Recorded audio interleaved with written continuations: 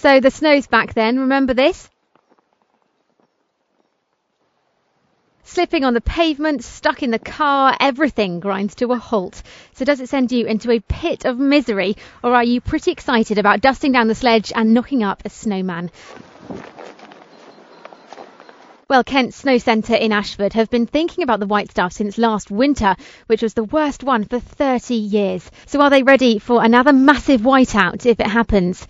Last year we used 28,000 tonnes of salt. In an average year we might use 14,000. So that was a lot of salt last year. We also used 14,000 tonnes of sand. We've certainly learnt lessons from last year.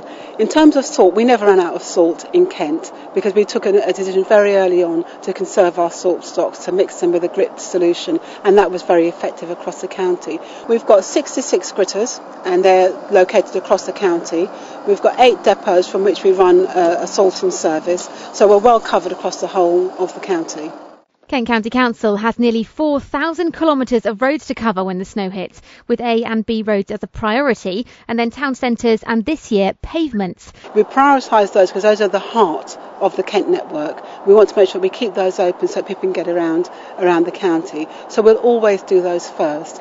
And then the secondary routes are also important roads which link into those main roads.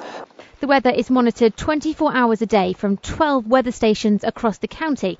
It doesn't just show up the air temperature, but more importantly the road temperature, so the gritters can get out and about before it hits freezing. This year we're trialling smaller vehicles. They're sort of transit-sized vehicles which will have a pod on the back that can hold the salt. We have got a network of farmers. We've got over 180 farmers that we work with around the county, and that's been really successful over the years with clear and rural roads. But we do recognise that some of our rural roads, we just don't have the resources to get out and do them all.